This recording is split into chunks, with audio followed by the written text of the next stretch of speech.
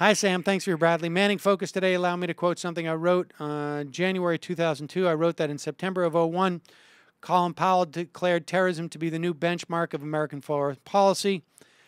This set the stage for terrorism to finally serve as a replacement for the erstwhile bugaboo of communism,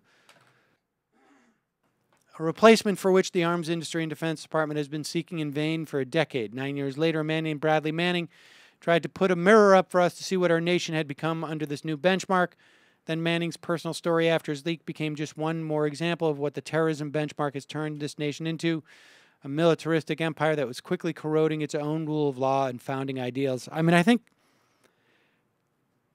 think in time, Bradley Manning will be seen to have been, in many respects, the harbinger of the first alarm bell disseminated in such a wide fashion. You know, I think you must see Edward Snowden's leaks in the context of Bradley Manning. You must see the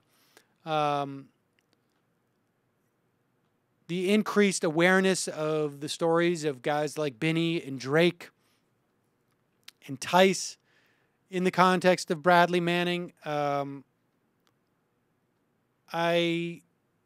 Personally, I feel that the judge today should just sentence him to time served. People forget that Daniel Ellsberg, the case was not brought to its fruition. He was not found innocent, or I should say not guilty on the charges. The case was thrown out because of government malfeasance.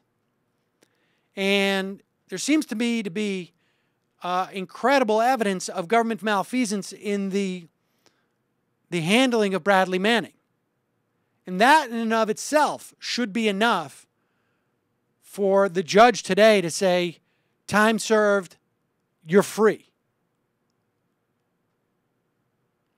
But I think Chase Metter is correct when he says that this is going to have to be, to the extent that Bradley Manning has any chance of freedom in the near or mid or maybe ever term, it's going to have to be a function of political pressure.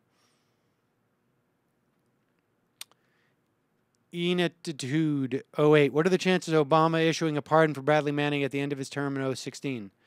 Whoops, January 07. I would be shocked. I would put it somewhere around 5%. That's even. That may be high. That's high. 5%? 3? Like how about .000? I don't know. Did you see Regarding Henry, that movie? With Harrison Ford, where he was a doctor and he got into a car accident and had a brain problem, and then he became a nicer guy, I think it was, or something like that. So you're saying your 5% lays on the fact that Obama needs some sort of brain altering